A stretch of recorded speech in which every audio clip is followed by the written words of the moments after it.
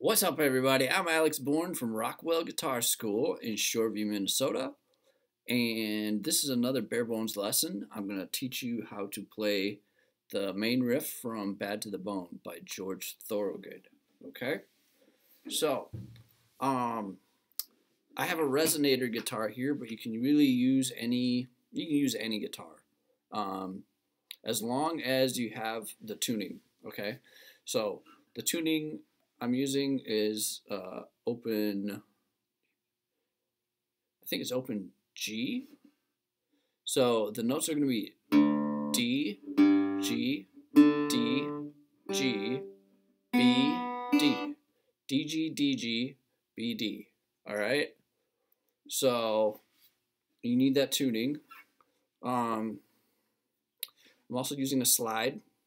This is a glass slide. I think it's Pyrex, technically. But you can use anything. You can use a metal slide, a brass slide, a beer bottle, a metal butter knife. Basically, the only thing that won't really work too well is like plastic. So anything glass or metal, you can use a mic stand. But yeah, it's pretty open.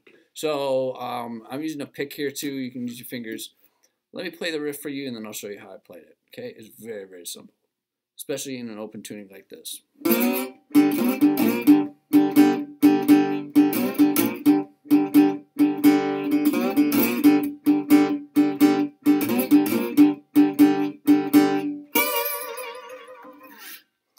Okay, so the cool thing about open tunings is that when you put like the slide across all the strings, for example, it's all the same chord, so there's really no bad notes that you can play. Okay, so I'm moving it to the 5th fret. Now when you're using a slide, you have to, if this is your first slide lesson, I hope it's not, but if you are, you need to have the slide contact the string in the place directly above the fret. Okay, so if I were going to the 5th fret, so here's the 5th fret space, right? 5th fret space, this is the 5th fret, okay? This whole part right there. So you need to put the slide directly above that. So you need to look at the slide and make sure that the part of the slide that contacts the string is directly above that, okay? So you want to take it up to the 5th fret. I'm using the open strings first. I'm using the open strings on 4, 3, and 2, which should be D, G, and B. Okay? I'm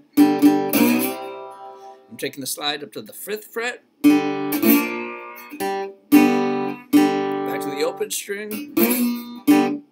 And then you're going to slide a little bit. So you're going to slide up to the 3rd fret, but actually a little bit above the 3rd fret. Okay? Kind of to simulate like a bend sound. Okay? So when you bend a note, it goes a little bit sharp of the fret pitch. You're going to do that with the slide. So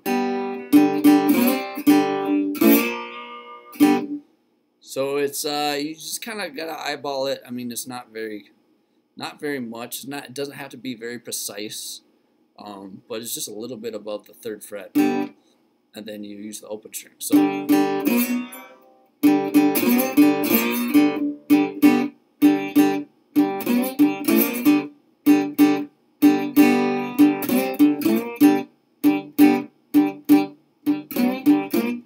that's all it is, really. So hope you enjoyed that. Let me know if you have any questions, and I will talk to you soon.